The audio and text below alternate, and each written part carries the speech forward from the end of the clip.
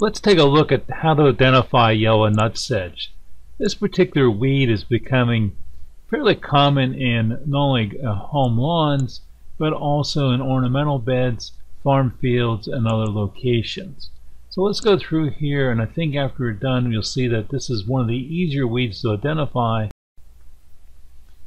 In this situation, you see in a photograph, we think this grass area in this home lawn is just getting some yellow turf or maybe slightly having problems with nutrition, but in reality this is a weed coming up. And to control any weed, proper identification is critical. You must know what you're dealing with. So for a weed, our first question is it a broadleaf weed, a grassy weed, or a grass-like weed? Grasses have veins that run parallel. So you have the midrib that you see in this particular plant, and all the veins run parallel to that midrib. This happens to be corn, which is also in the grass family.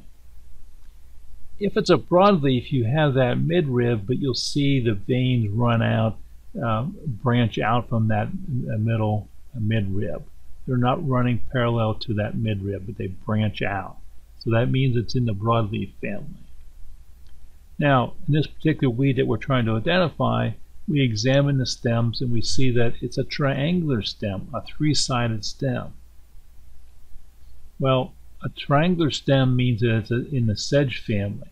Sedges have this three-sided stem, and sometimes we say sedges have edges to try to remember that. But a triangular stem means that it's a sedge and not a grass. If we were to cut that nutsedge stem, we'd see that it's solid, and then cross-section, again, three-sided. A grass stem would be hollow, and in cross-section they're almost flat or oval. So here we say that triangular stem means it's a sedge. If the seed head is present, it's a very distinct looking seed head on yellow nutsedge.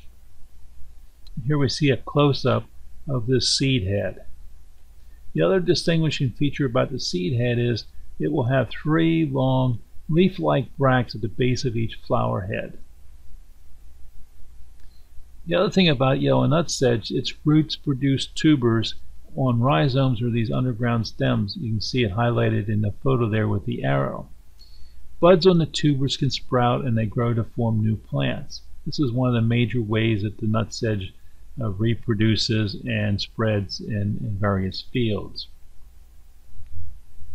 Hopefully that'll help you understand yellow nutsedge. I think once you get to know this weed, it's one of the easier ones to identify. If you do have any questions, please contact us, the Pesticide Education Program, Penn State University.